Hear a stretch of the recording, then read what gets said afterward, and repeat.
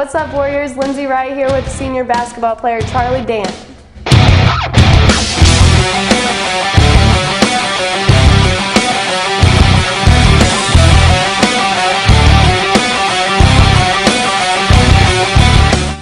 Alright, so Charlie, you just started playing this year and you're a starter, but you haven't played any year before that. Like, what happened with that?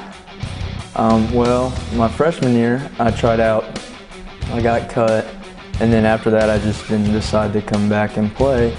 But last year, before the summer, Coach Graham came to me and asked me if I'd like to play and said I'd have a spot on the team. That's awesome, and do you like the basketball team?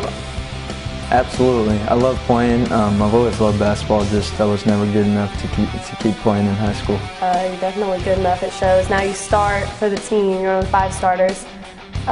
You guys have sectionals coming up, and who do you play? We play LC. They beat Tech in the first round. We got a bye, so we play LC Friday.